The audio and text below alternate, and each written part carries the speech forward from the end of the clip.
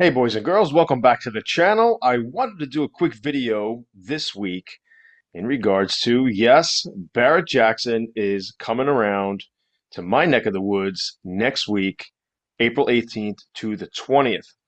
And so I was curious to see what kind of Volkswagens were going to cross the block. I'm most likely going to take a trip down there to the auction and take a look at some of these cars up close and personal. So I'll have a feed for you guys probably the next week or the week after, showing the cars up close when I come down there. But I wanted to show you there's a series of Volkswagens going across. Nothing that's really standing out to me to say, oh, I can't wait to see what this does. But there are some nice cars crossing the block. What is interesting is the microbus extravaganza here. I mean, there's a lot of microbuses that are going to be crossing the block, but what I found funny was that almost all of them are recreations. So either they added the 23 window to an older bus, or it's a later bus converted to look older. So everyone's trying to jump in on this bandwagon here and cross. Barrett Jackson seems to be the microbus area, or at least the auction to send their buses to. So I found that very interesting that people are still trying to capitalize on the frenzy with the microbus, and seeing that the real ones are almost getting out of reach to many people, the average person, reaching six figures, $100,000, $200,000. I witnessed one, several years ago that went for $265,000, some almost $300,000 for the real 23 window ragtop classic bus, microbus. So here's the list. If you just go to barrettjackson.com, and then if you go to the auctions, just hit the pull down menu here and you'll see Palm Beach 2024. And then what you do is just go to the docket here, collector car docket. And then that'll bring you up to this page. And then in the search, I just put in Volkswagen, and then you'll be able to see, what cars come up just in the general Volkswagen arena. So I did this, and there's a few bugs that are crossing the block. Here's a 73 Volkswagen. You got a 70. I do love 70. You guys know that. They do have a dual port engine in that one I see here. So, definitely read the descriptions here and make sure that there's some truth to some of these cars. I'll see some of these descriptions describe that it's quote unquote all original, and yet then they'll say a dual port engine is in there. I got an issue with that because there was no dual port engines in a 70 Beetle. This one in particular doesn't say that, but I've seen that in the past. So be on the lookout for that. Even auctions like Barrett Jackson or Mecum or RM, sometimes they get these descriptions wrong, guys. They have so many cars that are crossing the block. They're basically just putting up information from what the seller is pointing out on their vehicle. So be mindful of that. I see that a lot where they'll say 43,000 original miles, 50,000 original miles, and then somewhere in description they'll say that the engine was rebuilt.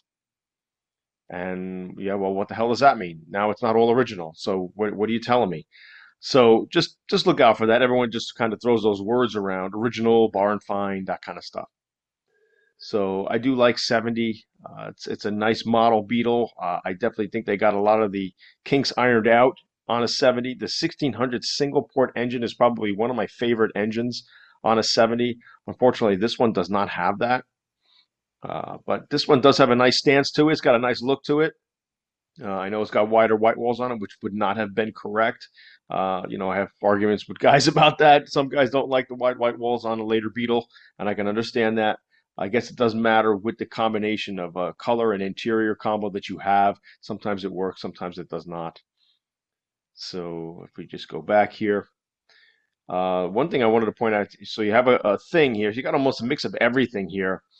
The things are doing pretty well in today's market. I have seen things go really well when they do customize them and put a jolly top on top of these things. I've seen that cross blocks before, and they do way better than a stock looking thing. These pictures are really small on the website, so whoever the webmaster is or whoever got these pictures, this should be looked at, and it's just they're too small. How could you bid on something with pictures this small?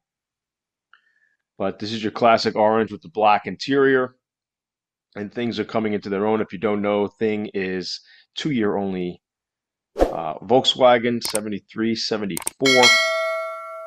This custom dune buggy might do pretty well. I mean, this is something, again, a beach runner, something like that. It's got some wild colors on it. Again, very small pictures. Who's going to bid on something with very small pictures here? So something, the webmaster from Barrett Jackson should take a look at this. That's a little bit better. But yeah, so sometimes these custom dune buggies and things, if they put like these custom tops on them, I've seen the wicker tops, wicker seats in them, similar to what like a Fiat Jolly would do, which is pretty interesting. So we do have one Karmann Ghia here. Here's a 70 custom Beetle. Now I'm looking at this right off the bat. And of course, it looks like an older Beetle. It does not look like a 70, right? Of course, custom color, copper orange that it has, rag top, which never would have been in 70. It looks like they got that Britax top in there. We did one of those tops in a 68 Beetle last year. If you take a look at my YouTube channel, you will see a 68 that we did. That those tops are actually pretty damn cool, I gotta say, if you wanted to cut in a rag top. So this is really interesting going on here. I've actually never seen a coil that looks like that. But if you're into this kind of thing, this is a pretty cool looking, I guess. I particularly am not. I do like the black shroud and the black tins instead of the chrome, things like that. But they got some hardware here to make some bling. And what's interesting is a lot of times, unless this is a Brazilian model, sometimes these Brazilian models look older. But they made this car look, like a 60s Beetle with the early headlights, early taillights, deck lid, even the early hood. It's got the badge on it. I mean, to go all this way and convert a 70 or a 68 and later Beetle to an earlier look, I personally just feel like that's a lot of work to do all of that. And why not just buy a 66 and earlier Beetle? You probably will save a lot more time, a lot more money than going through a whole conversion on something like this. I had a couple clients that came my way a few years ago that had a 68, 69 Beetle, and they wanted to convert the Beetle to make it look older. I remember, I think it was Mid-America Motorworks or Rocky Mountain uh, Motorworks. If you guys remember Rocky Mountain, they used to have VW parts. That's a long time ago. They used to sell a conversion kit that you can buy fenders and such to make the car look older, your later Beetle look older. So, but yeah, I mean, they have a 65, 66 deck lid here. So that means you would have to change the apron as well. They changed the tail lights. So I'm curious to see if this is really a 70 converted or is it a Brazilian model? Because they even have they got the smaller bumper brackets here as well. And I think in the front of the car, I saw, I don't know what is going on here. What is this area? Looks like some sort of a frame here, some vented. What is that? I've never seen that on the undercarriage. I don't know if someone wants to point that out. But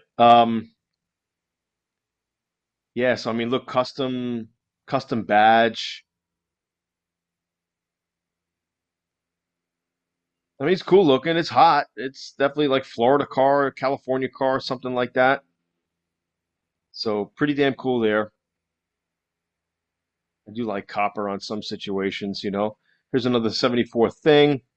And this is where we get into the microbuses now. So here again, 66 23 window microbus recreation. So if you read the description here, let's click in here.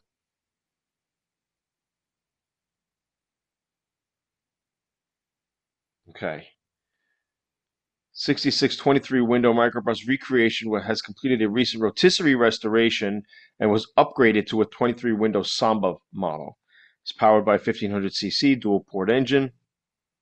1500cc dual port. Usually that thing gets to 1600 dual port at that point. But um, yeah, it's basically they're making modifications to these buses now. So I guess the beyond the 23 windows, the lower window buses are the ones to find, and I guess there's ways to recreate them. And we've seen that before. I mean, I've seen those on the History Channel and any of these car shows or Motor Trend channel where they're doing complete, recreations of the old bus. Kindig did stuff like that. So, um, yeah, I guess there's still a hot market. I still get hit up every now and then from folks in Brazil that want to, work with me to bring in Brazilian model microbuses and Beetles because again, they're less expensive. They're not as expensive as the real German counterpart. So if you don't not too concerned about it being German, I guess that is an alternative route to go. So, and then here's a 57 old. I think this is the oldest Beetle they have crossing the block. Anything with a Beetle ragtop.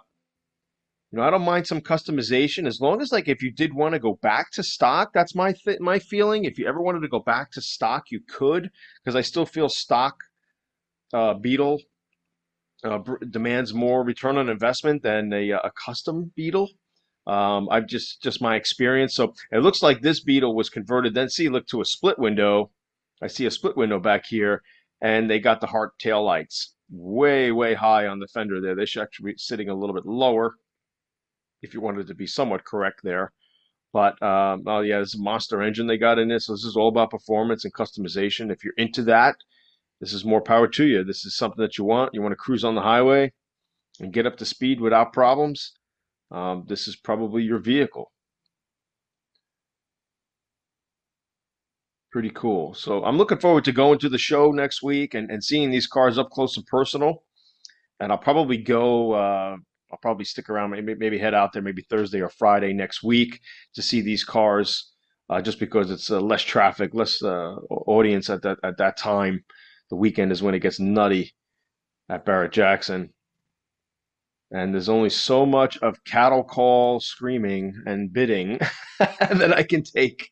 So, um, but yeah, there's some decent looking stuff crossing. I mean, some of these restorations, even though they're customized, here's a 56 Ghia. I definitely would love to see this thing up close. Now, here's a stock example. Very cool. Rare to see some of these cars. Oh, he's got dual carbs. Hey, I see my engine bay tar boards in the back. Guys, if you want if you want to purchase any of my engine bay tar boards, just go to my website or I'll leave a link in the description below this video. I have them for Beetle and Ghia. And it's a waffle pattern. You see, like it's a nice textured pattern here, and it actually makes the engine bay stand out nice. So I'm pretty cool, proud about that one. But this gear probably cruises at just great speeds. It's just a lot of fun. I always tell people if you can't afford a 356 Porsche, a Ghia is a great alternative. I feel the way the Ghia body is designed, the lines on the Ghia, um, it's a great running car. And if you want to put a bigger engine in, that engine bay is got such room to it. You have plenty of room to work in here, even better than a 356 in my opinion. 356 engine bays are pretty tight. So pretty damn cool there. If you ever wanted to get a cruising feel of, say, similar to a 356, I personally love the way the Ghia rides. I've driven 356 before. I actually really like the Ghia. So, and yeah, pretty cool there. So here's some more microbuses. So you guys can go to the website here and take a look at these up close and personal if you want. I mean, here's a 73, another one, custom microbus conversion. So you can get all these panels for these later buses and make them look older. And I think there was one down here, like a 97 Volkswagen Combi custom microbus, a 97 converted, a 91 converted. So there's a lot of that going on right now. Um, Guys just trying to capitalize on that look and vibe that's going on. It seems to be a popular trend. So, all right, guys, I don't want to make this video too long. I just wanted to briefly go over with you what's going on with Barrett Jackson next week. and interesting to see what the market is doing. I still see, like I told you in the few weeks ago, there is a bit of a dip in some things. But if there is something that's exceptionally done well, they still seem to bring a good dollar. But hope you liked the video. Hit the like and subscribe button. You know the drill. And I'll talk to you next time. Peace.